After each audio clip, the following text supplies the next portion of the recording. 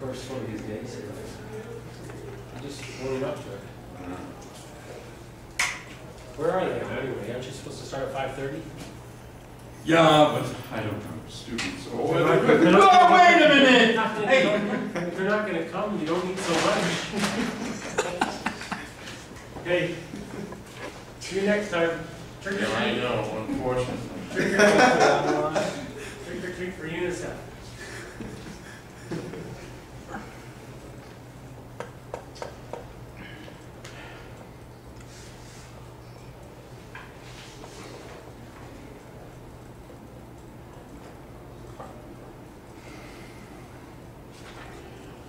So,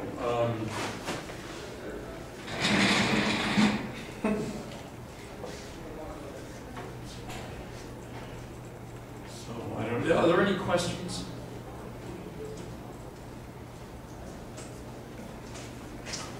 All right, let me start writing some of the equations on the board. I haven't done functional derivatives in this course, have I?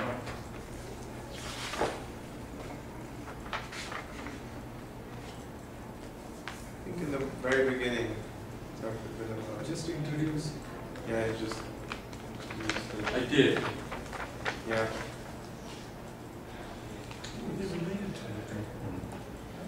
You were just doing some math basics, I guess, for the course.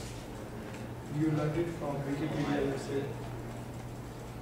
Yeah, that's true.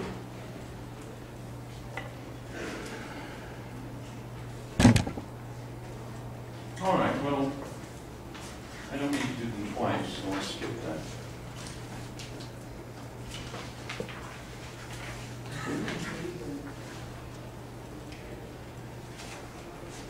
Hello.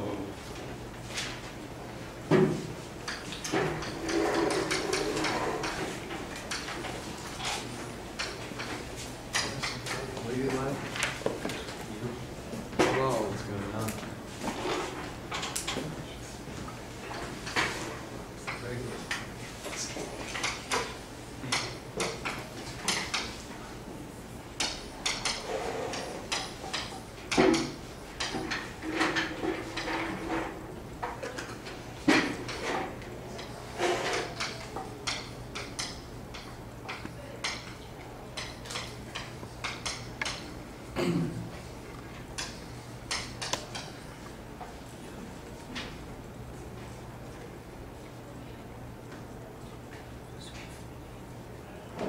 Okay, I guess we can start now.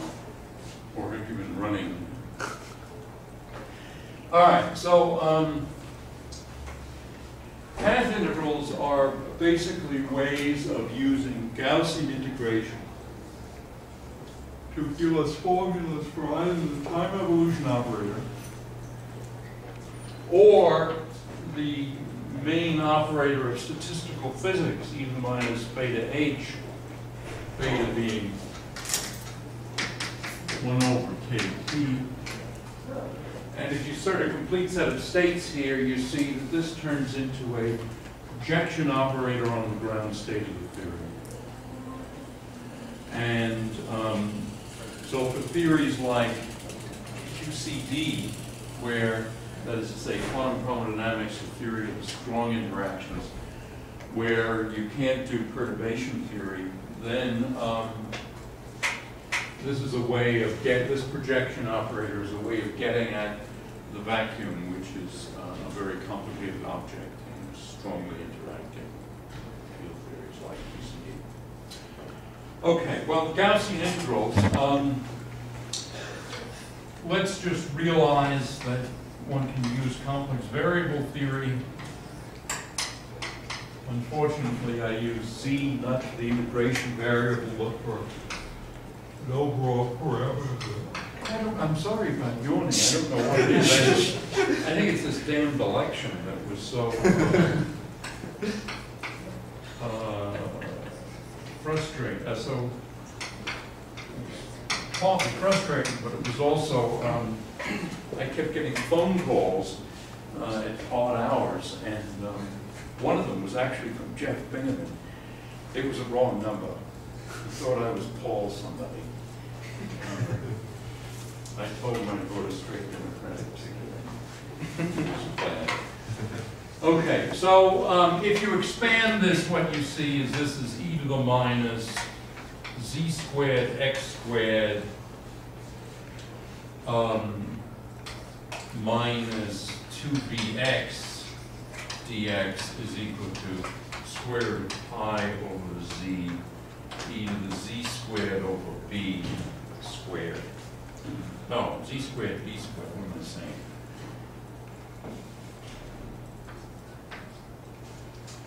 Okay, and this works as long as the real part of z squared is greater than or equal to 0 and z is not identically 0. So you get then this, the use of this integral. B is essentially immaterial.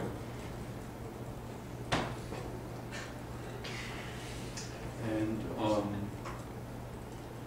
okay, so that's basically the Gaussian integral that one wants to use, and in fact, a slightly different form of it is e to the minus z squared x squared plus cx dx equals square root of pi over z e to the c squared over 2z squared.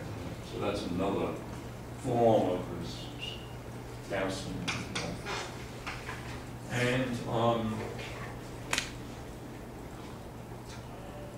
well, one can play with this. One can consider a product of these integrals.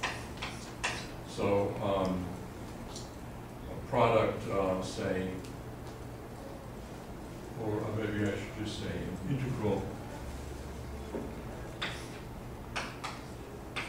of E, and now if I just use the summation convention, zi squared xi squared plus ci xi product dxi, this whole thing turns into a product I equals 1 to capital N here of square root of pi over zi e to the ci squared over 2 zi squared. Okay, so there's a fairly general Gaussian integral, and that's just a mistake. And now one can rewrite this in various ways. You can say that Z is a diagonal matrix with entries Z1, Zn, and X is a vector x1 down to xn, C is a vector C1, Cn. And now this thing can be rewritten in matrix notation, and it's integral e to the minus x transpose z squared x plus c transpose x, and then product of all the dx's equals 1 over the determinant of z over the square root of pi e to the 1/4 c transpose z to the minus 2 c. We're doing Gaussian integrals.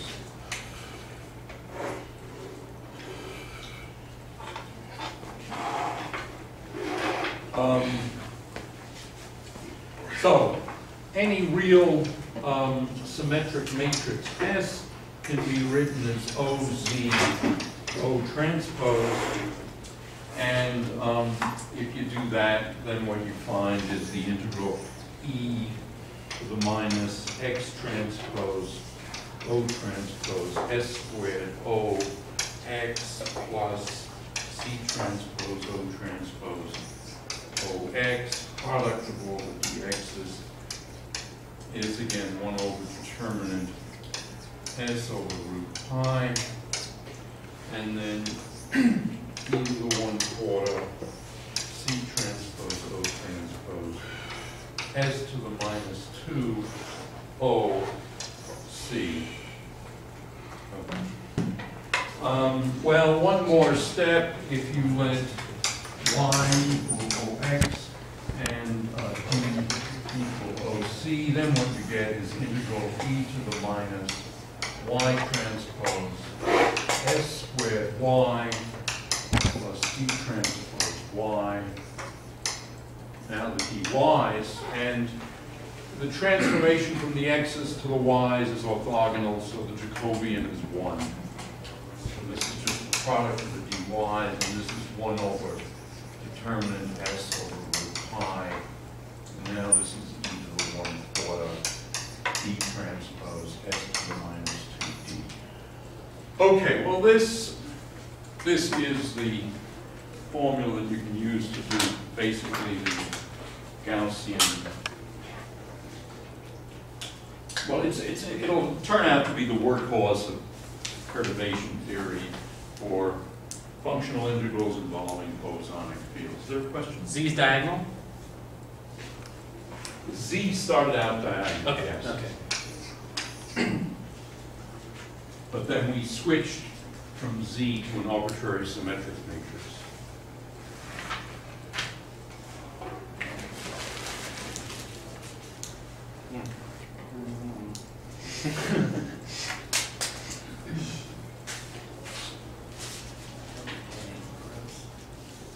Okay. Are people freezing in here? I notice that you're huddled in your coat. It's just me. I'm feeling good. Everybody's all right? Okay. One example of a very simple Gaussian integral, just let me, I realize I'm sort of boring some of you to death. This is square root of pi over pi. All right, so much for all that. Now let's get to actually the idea of path integrals. There's some lingo associated with this.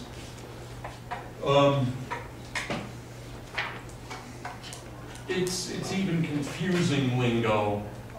This one is said to be, when you're trying to evaluate this integral, it's said to be a path integral for imaginary time. If you're doing this one, it's said to be a path integral for real time. But of course, this is confusing. In fact, I had to check by looking at my own notes that this one was the real time, because the real time has the I in it, and the imaginary time doesn't. So it's kind of, you got to keep track of the lingo, which is kind of silly. Wait, I thought that was, you're saying beta's 1 over kt? Yeah. And this is Is what that like beta is thought of as a time. Are you calling it IT though? Are you just substituting? Yeah, when it's thinking of, I mean, you just here, say you let t equal minus I beta. And then this one goes into that one. And when this was first appreciated, I don't know, back in, I suppose about 60 years ago, or 50 or 60 years ago, this was what's the novel, meaning? but What's the meaning of temperature then in that case? excuse me? What do you mean by temperature then in that case? Temperature. What is the meaning of the temperature? What is the meaning of temperature? I mean for beta. Beta is 1 over kt, k is the Boltzmann constant, t is the temperature. Oh. Okay. So in other words, if you're doing, I mean, there are two possibilities. You could be doing stat mech, Yeah. then temperature is temperature. Yeah, that I believe. Or what you can be doing is you can be saying, well, I'm really not interested in stat mech. I'm trying to get the ground state of a particular theory. Oh. Then you take this operator and you send beta to infinity. Oh, okay. And that then gives you a projection operator on the ground state of the theory. So why does that term survive? How come it's not also going to 0? think I've seen this before. Good point, and I think that to be truthful, what you have to do, what you have to do is think about Don't you put the ground state at 0 and then everything else is non-zero? yeah, what? And that way that you have e to the 0 as well. In other words, if you know what the ground state energy is, then you multiply this by e to the beta E0 and take the limit beta going to infinity. That's one way of doing it. Okay, sure. If you don't know what the ground state energy is, then what you would do was you'd use the functional integral to compute this thing, and what you do is you compute the following. You compute a ratio of some operator, let's call it Q, in this state E0, and you divide that by E0, E0, and this one, you see, if you wrote this then as e to the minus beta h, and this one as q e to the minus beta h, and then you say took the trace of both of them, and then you take the limit beta going to infinity, this would project out the ground state. Okay? Oh, it's a trace. Okay, not an H bar. Got it. Got it. Yeah. All right. Meanwhile, let's do an example of a simple case. P squared over 2m plus v of q. So this is, and I'm going to be doing it for the case of so-called imaginary time. In other words, we're doing the stat mech of a single quantum particle, single quantum degree of freedom with an arbitrary potential and a quadratic p squared. The quadratic p squared, it turns out, is important because you basically want Gaussian integrals. And all right, so let's get on with this. Now, here's the big approximation that we make. We say e to the minus epsilon times h, which is to say e to the minus epsilon times p squared over 2m plus v, v being v of q here. This is approximately e to the minus epsilon p squared over 2m times e to the minus epsilon v plus, of course, order epsilon squared terms. All right? And what we're going to be doing is we're going to be using this expression, this approximation for that in the limit where epsilon is very, very small. And we're going to be using this over and over again for many factors. And so if we were to use the Baker-Campbell-Hausdorff theorem to get the phase, that would have an epsilon squared. yeah, And so that's why we're neglecting it. yeah. Okay. And there's another theorem called the product formula that I was thinking of using, but I suppressed the urge.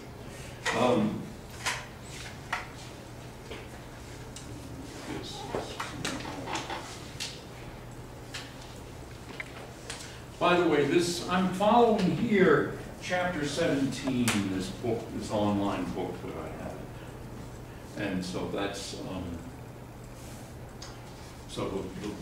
you go to the class web page and somewhere there's a link to the book, and then you go to chapter 17.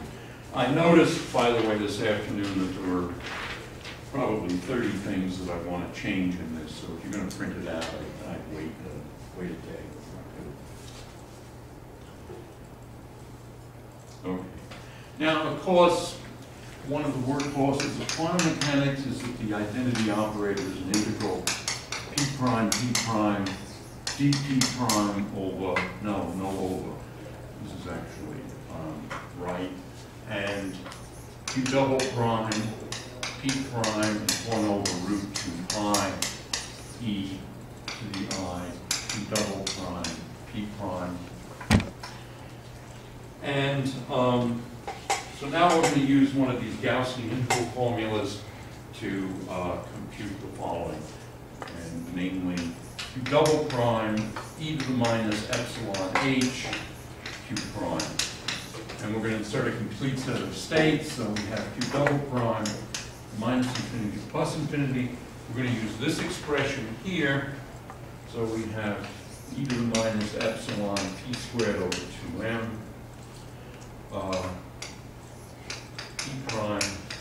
P prime, e to the minus epsilon v of q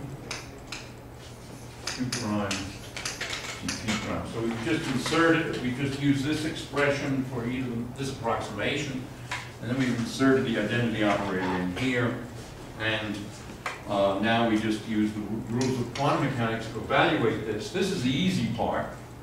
It's funny, this is the hard part of the problem because v could be nonlinear, but q prime is an eigenstate of q, and so bingo, we get out in front e to the minus epsilon v of q prime. And what's left then is p prime q prime, which is the complex conjugate of this, so this is 1 over root 2 pi e to the minus I q prime p prime. So we've got all of this done. And now this is an eigenstate of that, so this is minus epsilon p prime squared over 2m. And now we have this inner product, which is by this formula 1 over square root of 2 pi e to the I q double prime p prime. Of course, I've said h prime.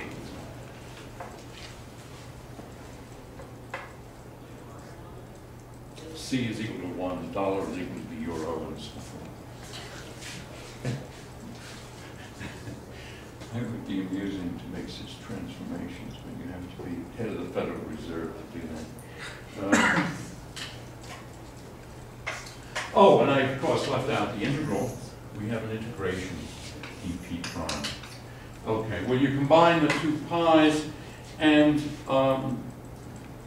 what you get using this integral form, using one of these integral formulas, is you get that this is equal to a factor out in front, m over 2 pi epsilon to the 1/2 e to the minus m over 2 q double prime minus q prime squared over epsilon, and then minus epsilon v of q prime. So that's what we've got, and the thing is exact, and the limit epsilon goes to 0.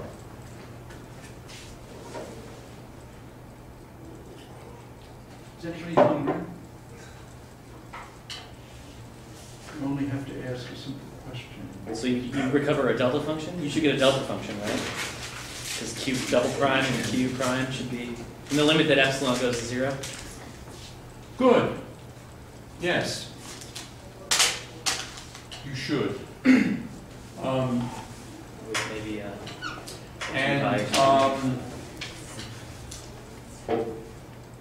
well, you can see that sort of happening because epsilon, if epsilon is 0 and q prime, these things differ, then this thing is essentially Zippo.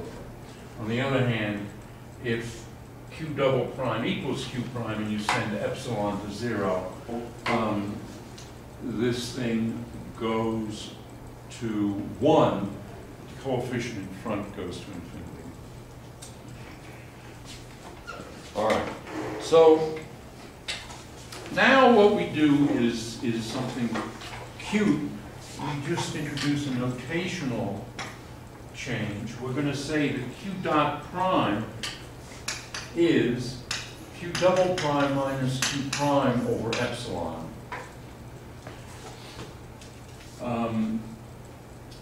This is actually a Euclidean time, but the idea is that the difference between two q's divided by the very small epsilon, this can be thought of as a speed at which q prime is changing. And if you do that, then you get a nice formula here that's very suggestive.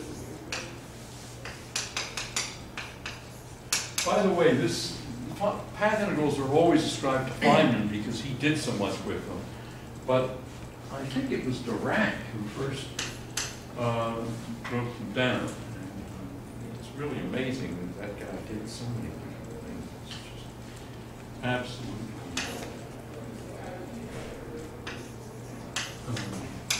amazing. Anyway, m over 2 pi epsilon to the 1/2 e to the minus a half m q dot prime squared plus v of q prime, and all of this is times epsilon. And let me just mention what we're going to be doing. We're going to be changing, we're going to be starting out with q prime, q double prime, q triple prime, and so forth, and then n different time slices for q, beta time slices.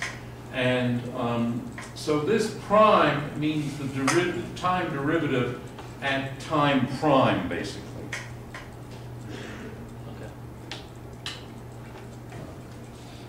Anyway, it'll become apparent in a minute. Okay, well, the next step, of course, is, so far we just have e to the minus epsilon h. We want to, in fact, be considering the case e to the minus beta h, and if we're interested in the ground state, we want beta to go to infinity. So we have a long way to go here. Since we're in the limit epsilon going to 0, we want the limit epsilon going to infinity. So that's a huge transformation. But if you're Dirac, no problem. Okay, so what we do is we just put two of these things together, e to the minus 2 epsilon h, and I'll put an extra prime here, q prime. The primes are just to indicate that we're talking about q, an eigenvalue rather than q, an operator. And then we add primes, obviously, to distinguish one value, one eigenvalue from another. Well, this, we can put these things together by using another version of the identity operator, namely it's equal to an integral q prime dq prime. And so what we do using this twice is we get m over 2 pi epsilon, which should have been out in front, but anyway, e to the minus,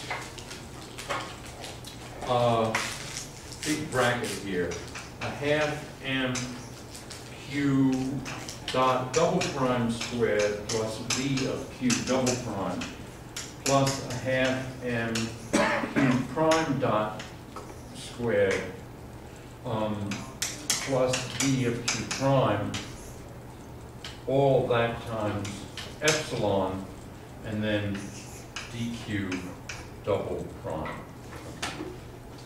All right, so that's just sticking the two of them together, putting, in other words, this, what I've written here is q triple prime e to the minus epsilon h, q double prime e to the minus epsilon h, q prime dq double prime minus infinity plus infinity. That's what this is. So what do we do with the p squared in our Hamiltonian? Oh, we've done the following. The p squared goes away. It becomes this q dot squared. In other words, q double prime e to the minus epsilon h q prime is a factor, and then this exponential. Oh, I see. We know what these two are. Yeah, yeah. Do you want more candy, or you saturate? I gave one from away. Well, do you want to another? Do you want No, to I give don't. another one away? No. Okay. So that's what we got. And notice what happens. It's a very simple form. We added an extra epsilon here. We got an extra overall factor of this square root. We had to integrate over something, the q double prime, but we've got an exponential with two of these things. All right. And notice that this q dot double prime involves, is really q triple prime minus q double prime over epsilon. Maybe I should just write that down. Q double prime dot is q triple prime minus q double prime over epsilon. So it's the time derivative basically at q double prime. All right, well, we'll do one more. We'll put three of them together, and now I'm going to use numerical subscript. So q sub 3 e to the minus 3 epsilon h q0. And I'm a little puzzled as to why it's q0, but anyway. Integral q3 e to the minus, epsilon h q2 e to the minus epsilon h q1 e to the minus epsilon h q0, and now this is eq1 eq2. Well, that's certainly true. That's in fact an exact relation. All right. Now, what we do though is we now use our formula here, this formula, for these three factors. And what we get is that this is m over 2 pi epsilon to the 3 halves integral e to the minus, and now this is epsilon sum I equals 0 to 2, 1/2 m q sub I dot squared plus v of qi. It's all in the exponential dq1, dq2. So is everybody happy with this? The next step is to say, well, we can go from 3 to n. And so now we have q sub n e to the minus n epsilon h q0. And now we have, just aping this formula, we have m over 2 pi epsilon n over 2 integral e to the minus epsilon and a sum I equals 0 to n minus 1, 1/2 m q sub I dot squared plus v of q sub I, and then product dqi I equals of 1 to n minus 1. All right, so that's, this is not a minus sign, this is just,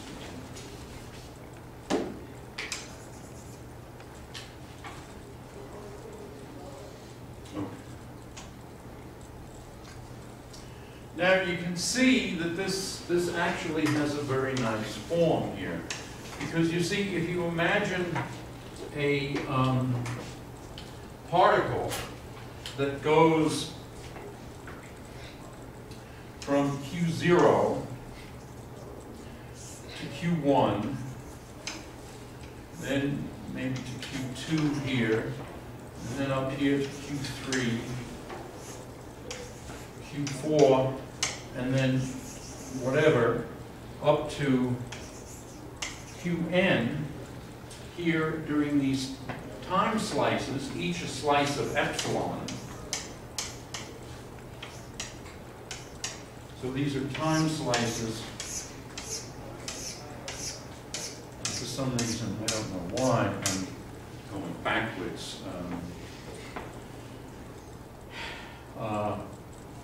The idea, though, is time is going forward.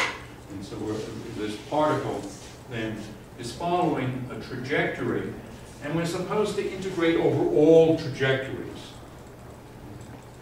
They all start at the same point and end at a particular q sub n because we've got these eigenvalues, q0 and qn.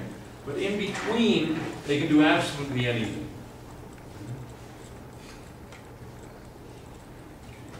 So that's this very puzzling thing, and it would be really wonderful if some genius would analyze these functional integrals and do what Newton and Leibniz did to calculus, but do it for functional integration. It would be just a dramatic change in mathematics and also in physics. But we're still waiting. Okay, so so you see that this is essentially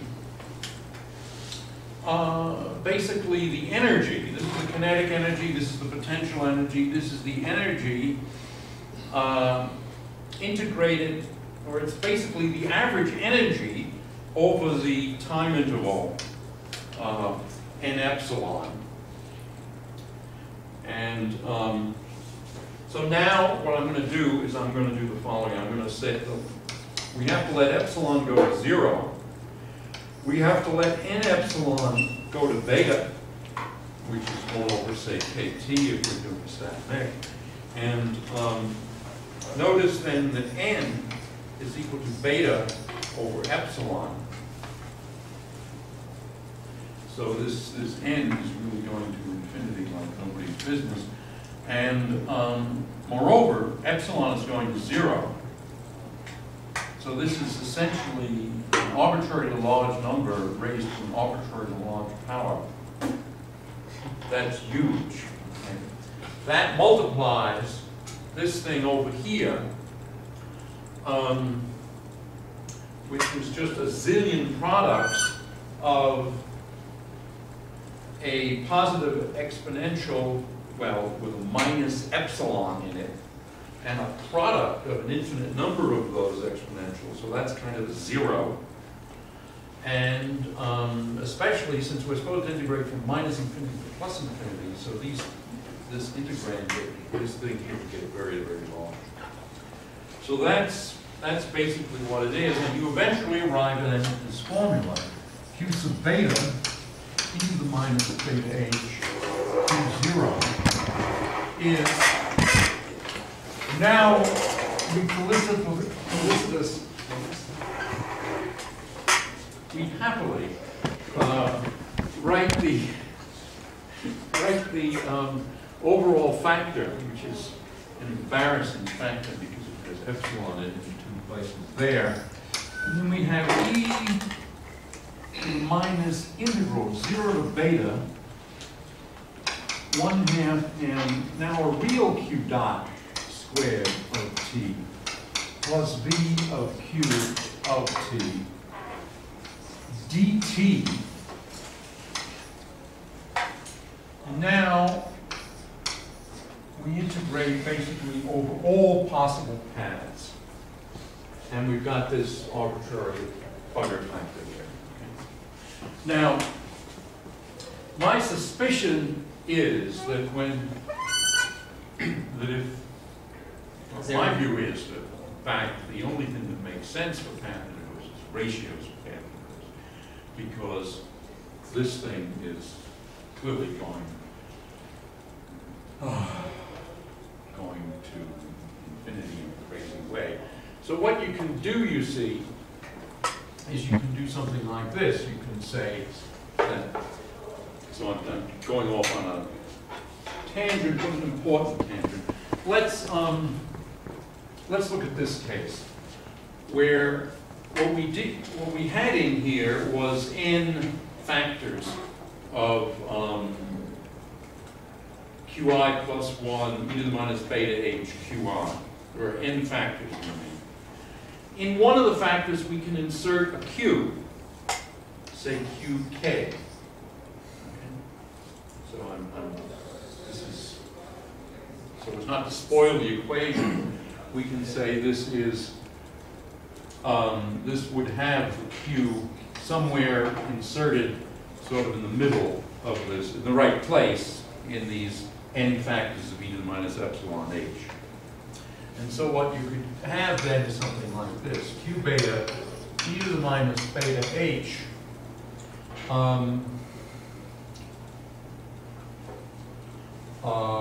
Well, it's an operator, so we have it a q here. Well, I'm really going all over the reservation here. Suppose e to the minus beta 2, let's put it in the middle. Let's just do this. Then that would be this n integral e to the minus integral 0 to beta, blah, blah, blah. And now this would be q of beta over 2. q.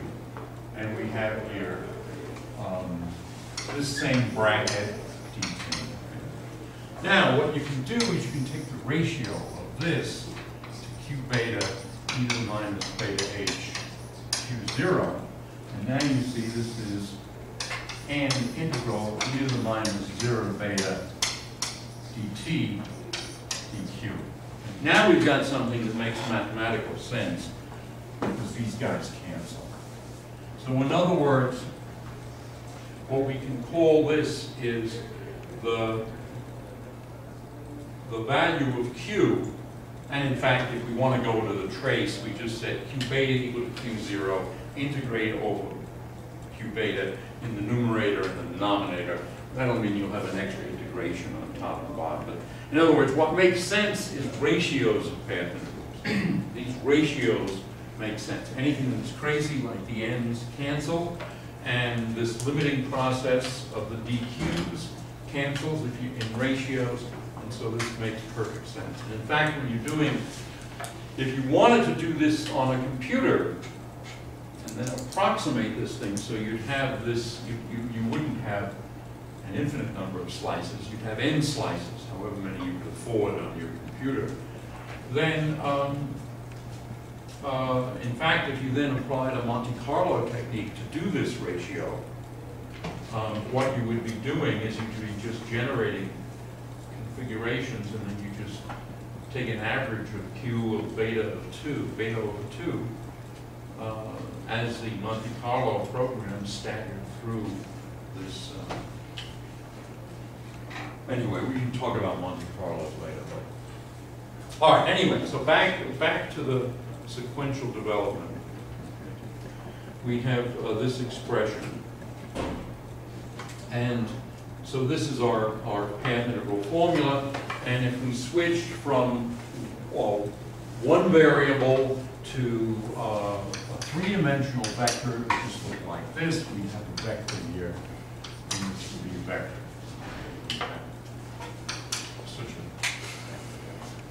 So that's how that works.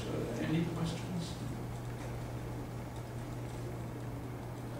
All right, well, the next thing is you just change epsilon to I epsilon, basically, and just repeat the whole derivation. And first of all, let me do the very simplest case, namely double prime e to the minus I epsilon h. And this, I don't know if I really should go through this, e squared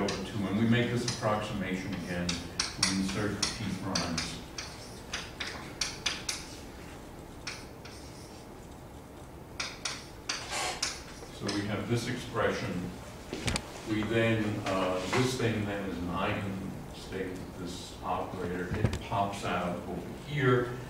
We know what P prime Q prime is, and Q prime P prime. This is an eigenstate of that. And so what we get is that this is 1 over 2 pi e to the minus I epsilon v of Q prime. And then we have this integral e to the minus I epsilon P prime squared over 2m plus I P prime times Q double prime minus Q prime d P prime. This is the Gaussian integral that we can do by one of those formulas over there. And what we get is m over 2 pi I epsilon to the 1/2 e to the I epsilon times m Q prime dot squared over 2 minus v of Q prime. So there's a minus sign that occurs there, and the minus sign just comes from this minus sign here, so that minus sign there. So that's that, and now we just do the same thing. In other words, we do 2 of them, inserting a complete set of 2 states. We then do 3 of them. We then go from 3 to n, and we get then the following expression. Q sub t e to the minus I th Q0 is a different n. Maybe I should put a prime on it, but anyway, it's e to the I integral 0 to t. But now this is 1/2 m q sub I dot squared, and maybe I'll make it explicit, of t minus v of q of t dt dq. dq meaning you integrate over all paths. Now this is real time in this case, and this is in fact just the action of the particle. This is the kinetic energy minus the potential energy, so it's the action. So this formula has a very nice form, integral e to the I s dq. And this s is the action functional, so one often writes it as a square bracket, like that. So we consider all trajectories then, from q0 to qt in time t, and we compute the action of that trajectory. We take e to the is, functionally integrate over all of them, we multiply by some number from hell, and that gives us our expression. Okay? But if we did ratios of these amplitudes, everything would be fine, because the numbers from hell would cancel. The other thing that cancels, by the way, is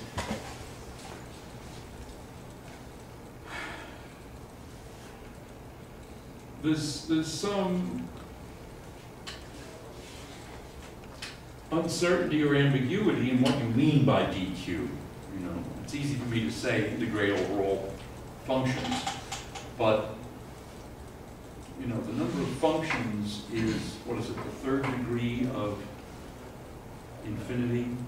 I mean, you have the integers, then you have the irrational number, the number of real numbers, and then I think the number of functions is the next, the next order of infinity. Cantor's orders of infinity. So this is LF2, I guess is what we call it. So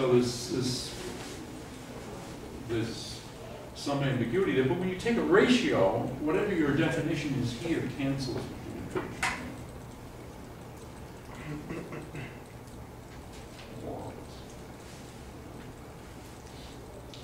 Okay, so, and of course you can go to 3 dimensions, and this is just your like that. So how did it happen that we got the minus sign to get the action that we didn't have before? And Well, this sounded different. okay, it's, I almost feel like ask not where we got the minus sign. Ask rather where we got the plus sign. Sure. The guy who wrote those sentences, ask not what your country can do if you died just a couple of days ago. Yeah, you're 82. Ted Sorensen. Anyway, to answer your question, this minus sign was always there. It's the trivial minus sign, and it's just from e to the minus I epsilon h. The h has a v in it, so you get an e to the minus I epsilon v. So that minus sign is the obvious one. The puzzling one is this one. And this comes just from this equation here. When you do this integration over p prime, you just happen to get a plus. Okay. It comes from completing the square probably, and the fact that I was... Absolutely, absolutely. That's exactly the right answer, yes. Thank you. All right, do you need any candy to give away? That's the one that's like... Does anybody else have a question, or has anyone else asked a question and not gotten in trouble? Was that you? No. Careful what you read. All right, you know, this is a confusing subject. I mean, I'm lecturing on it, and I've written on it, but that doesn't mean that I find it clear. It's intrinsically mysterious, which I think makes it interesting. For me, anything that I understand is immediately boring. Whereas this stuff is not boring because it's so puzzling. Okay, well let's do the following. Let's put in h bar. Then what we've got is q sub t, e to the minus I t h over h bar, q0, and now this is some n e to the I s of q over h bar dq. Okay, so we're going to ask ourselves, when is this functional integral big, when is it small? And what you can tell is that as you vary the q's, in general, the s changes a lot. And so you get, because of this I, things get washed out like gangbusters. On the other hand, if you choose, if you have a classical, if one of your q's is a classical path that keeps the action stationary, then, in other words, if S of QC plus Q prime, prime meaning different now, is S of QC plus, and the first term vanishes, and so it's instead something like Q prime minus QC squared over 2, say, times some S double prime of QC. In other words, if the first order term vanishes, then, and what I'm sort of writing nonsense here, but you understand what I mean. I was going to, by the way, I was going to do a pre-lecture on functional derivatives and do in particular the functional Taylor series. Let me just write down the functional Taylor series. You're just saying the first functional derivative vanishes, which is just the statement that QC is this. There's nothing wrong with the term that I left out, because it's not there, and it's not supposed to be there, but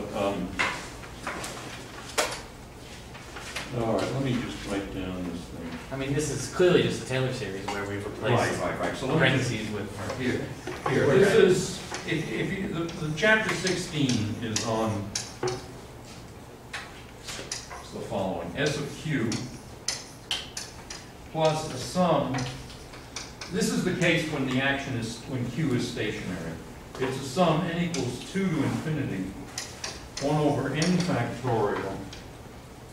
And now I'm writing it actually in language that actually makes sense.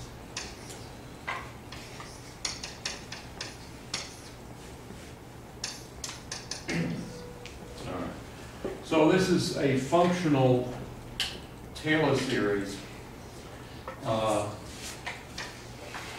So h is an arbitrary function that we add to q, the function q. So h is playing the role of q prime. So in other words, this.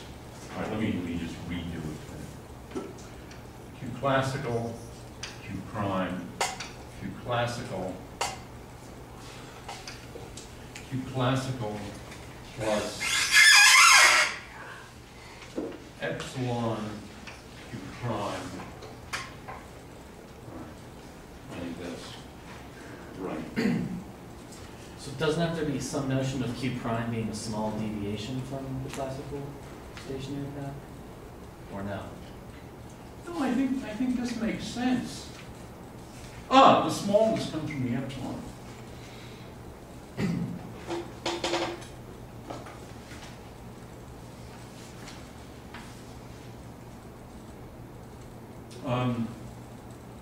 I asked the class before, well, there were a few people here, and I asked some of them, did I talk about functional derivatives already in this course? And I was told that I had.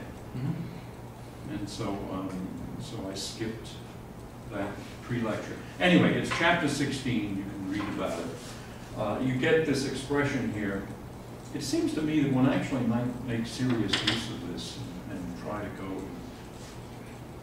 All right, let's make use of it though for the case in which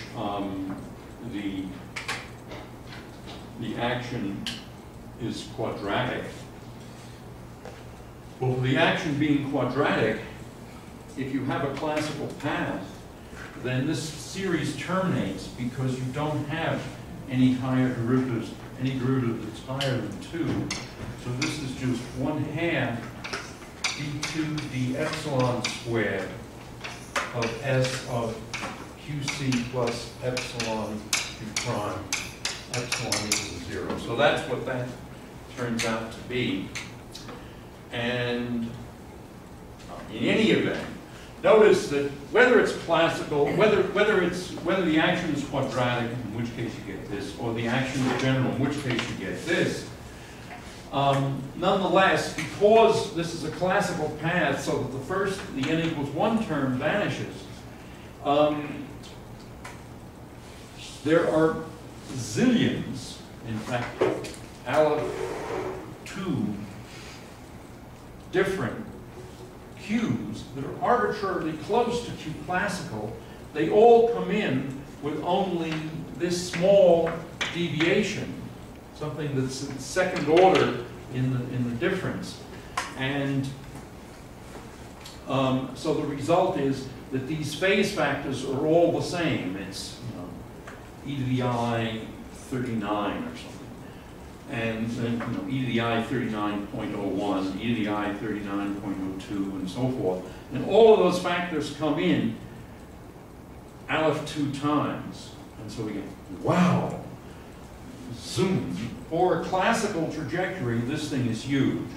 If you don't have a classical trajectory, then these things are e to the I 39, the next one is e to the I 47, the next one is e to the I minus 300, and so forth. And so they basically cancel and wash out. So what that means is that this amplitude is big when there's a classical path that goes from Q0 to QT. And in fact, we'll see in a minute that when that's the case, the answer is to lowest order e to the I s of q classical divided by h bar plus corrections. So let's look at a particular case of this thing. Let's look at really the simplest case possible where the thing is quadratic. And this is just the case of a free particle, in fact, a free particle in 3 dimensions. So now we'll have q sub t e to the minus I th q0.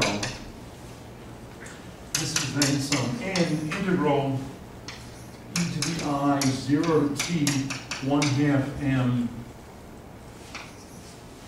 q dot squared dt dq. So that's the integral we have to do.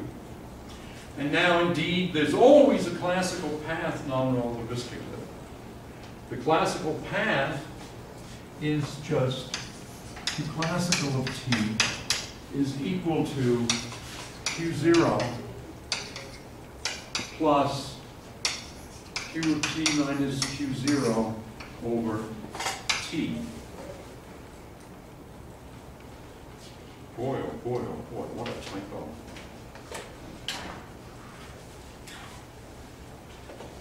All right, so we're going to apply this, we're going to compute the path integral for a free classical particle. And the point is that non-relativistically, this is the non-relativistic action here. Non-relativistically, there's always a classical path that in time t goes from q0 to qt, and this is the classical path. Wait a minute, what did I do here? That's why there's a typo. We've got two different, I'm using t for 2 different things. Let me use big T here. I didn't use big T because I didn't want a confusion with the temperature. So now Q of T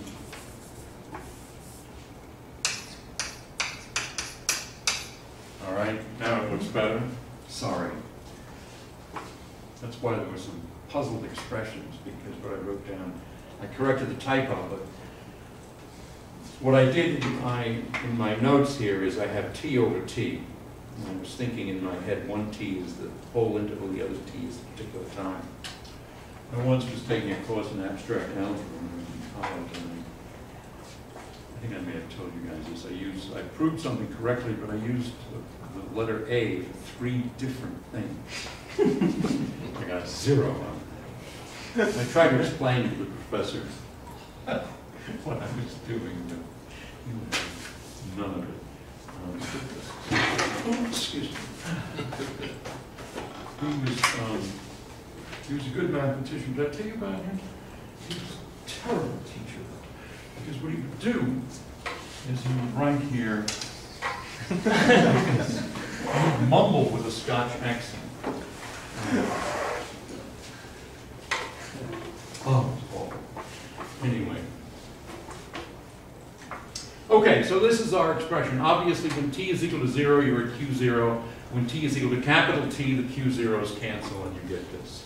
So we've got we've got a classical. Notice I say non-relativistically there's always such a path, because relativistically, if q of t was far from q of 0, and big T was small, you'd have a velocity that was higher than the speed of light. All right, in other words, if Q and T and Q and Z, if Q and big T and Q of 0 were space-like, then this thing would be, this should be big T. Okay, so sorry about all this. So let us write our process Q of T be classical of T plus Q prime of T. Now what is true of Q prime of T? Well, Q prime of 0 is 0, but that's also Q prime of big T, because we want this process Q of T to go from Q0 to Q sub T as T goes from 0 to big T. And so this Q prime then is a loop. So this is a loop. And if we write then an integral of, say, just write this action out, it's m over 2, and it's q classical of t plus q prime of t dot squared dt. This is the action. It's not really a loop, right? I mean, that's just another path. If you combine both of them, then I guess. No, it's a loop in the sense that q prime goes from 0 to 0. Okay. But I mean, in Q space, it's not going to be a loop or something. Yeah. Q prime of 0, 0. I see, yeah. But that was an important question that you asked, because, all right, in other words, here, Q0, Q sub t, classical path, straight line. This other path is arbitrary.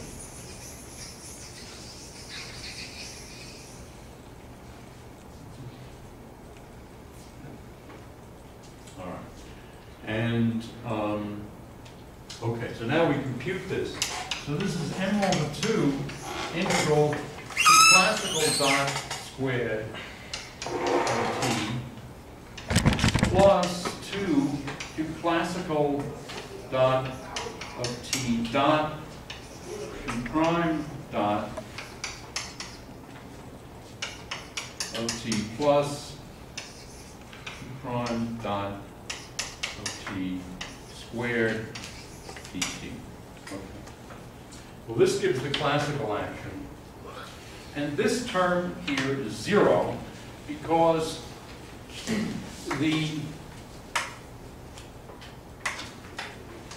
well, it's easy to see that it's easier to see that it's 0 than why it's 0. It's 0 because this is a classical path. And in particular, this thing is 2 over big T, just a vector that's constant. So that's what q classical dot is. And that's dotted into q dot of t, q prime dot dt, integrated. This is the cross term, okay? But now when you integrate that thing, this is just the time integral of a time derivative. So the total integral here is just dotted into q prime of t minus q prime of 0. But this is 0 because it's a loop. So the thing is stationary, and this, as you know, is equal to s of q classical plus s of q prime being a loop. So now this is true of very, very generally. Suppose f was simply a quadratic action, in which, in other words, it's q dot squared plus v of q, where v of q is a quadratic. In that case, this would be an exact expression if this was a classical path.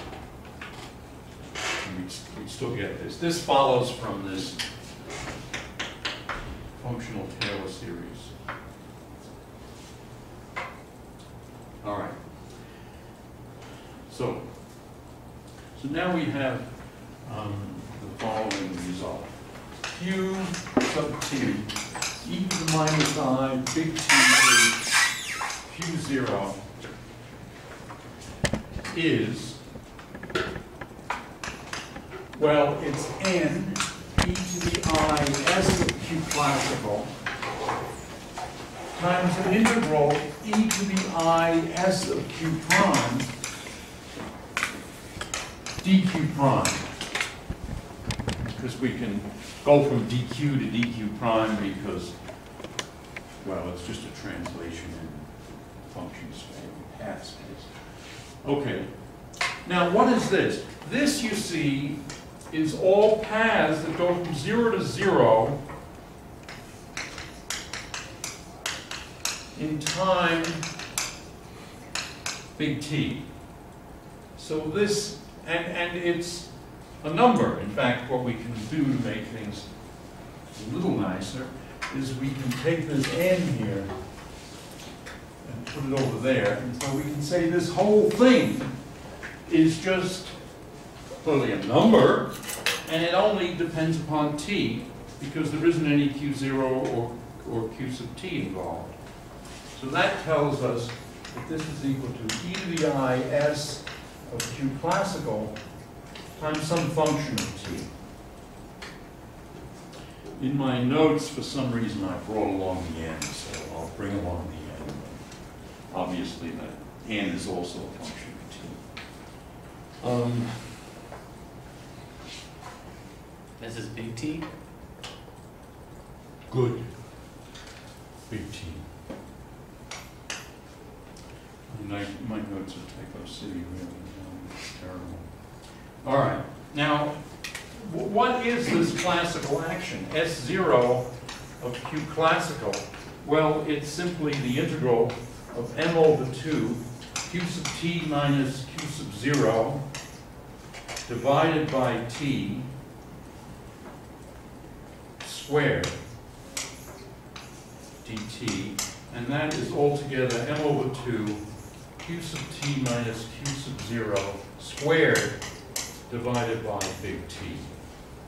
So that means that this thing is n f of big T e I m over 2 q sub t minus q sub 0 squared divided by big T.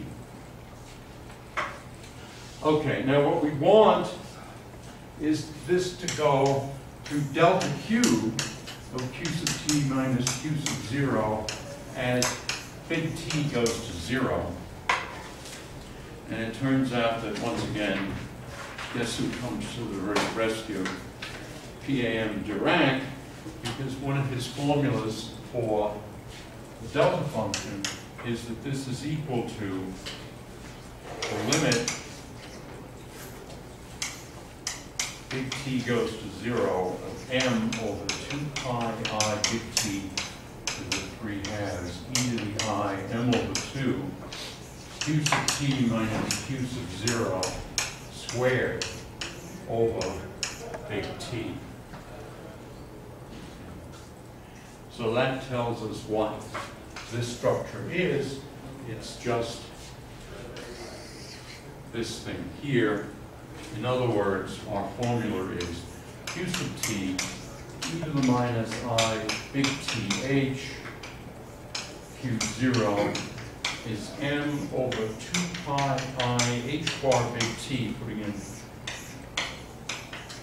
SI units, e to the I m over 2 q sub t minus q sub 0 squared over 2 h bar big T.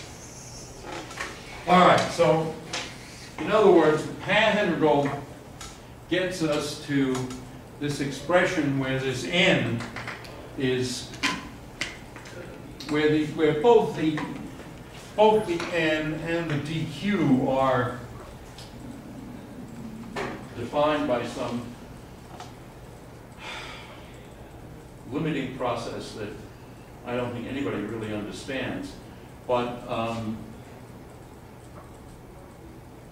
knowing that this has to satisfy this boundary condition as t goes to 0, knowing what this is, comparing the two, we in fact get an exact expression. So what this, I hope, shows you is that the path integral approach does make sense, including the case that is mathematically less well-defined. In fact, I've had many discussions in which people would say to me, well, all right, I can believe this, that you can write this as a path integral, but you can never write that as a path integral. But in fact, you see, when you do that, what you get is n f of t times the right expression. And then the question is, what is that? And the rule then is that n f of t is just simply m over 2 pi I big T 3 halves, or put it in h bar So is a way to check to find the propagator using the Schrodinger equation? Compare it to this? Well, sir, I mean, I'm not quite sure what you mean by propagator. If you mean this thing is the propagator, then you can certainly use the Schrodinger equation to figure out what this is. And then you can compare to what we got from the path integral. And they should presumably be the same. Right. But, right, if you do, in fact, if you do use the Schrodinger equation, you can see that this is the right answer, because it's basically what? Minus h bar squared over 2m. Laplacian on this thing is equal to e.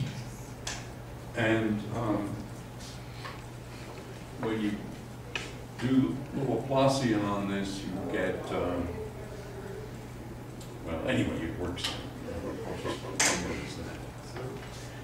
We're over time, So we just did this for a single particle, and, but I mean, we didn't really make any assumptions about the Hamiltonian, so we could start with a free We particle. said it was a free particle. Well, we just said, said free yeah. We said here that it was a free particle, and then the other thing was that we could have done something very much similar to this had we said that S was quadratic. Right. Now, what's interesting, what occurred to me this afternoon actually is, could we use that functional power series there for cases in which, say, S is cubic or quartic?